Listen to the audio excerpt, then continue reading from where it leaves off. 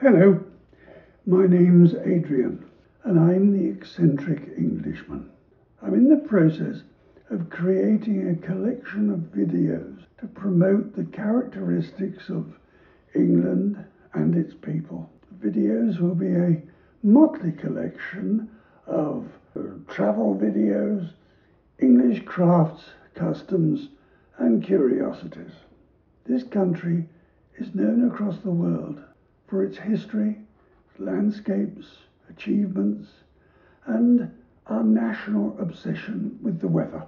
International tourists come to visit the Tower of London, Stonehenge, Stratford-upon-Avon, Windsor Castle and the beautiful Lake District. But they miss the small lanes and byways leading to little villages like Shepton Beecham, Queen Camel and Moreton in the Marsh. The English Midlands were the birthplace of the Industrial Revolution which swept through the world.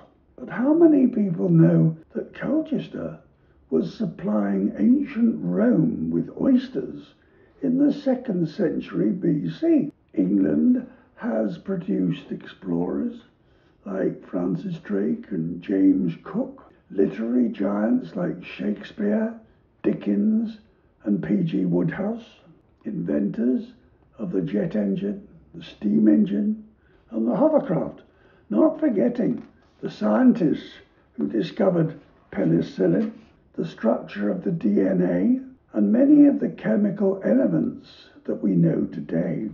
We come from a very small country, which is only part of the larger United Kingdom, which in itself could fit 3 times into the state of Texas. But we tend to punch above our weight. So talk to us, smile, or even ridicule us, but don't mess with us.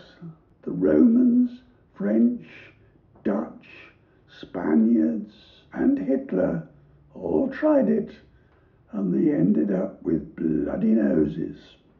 G.K. Chesterton wrote a poem about the English called The Secret People, and the last line reads, "Smile at us, pay us, pass us, but do not quite forget, for we are the people of England, and we have not spoken yet."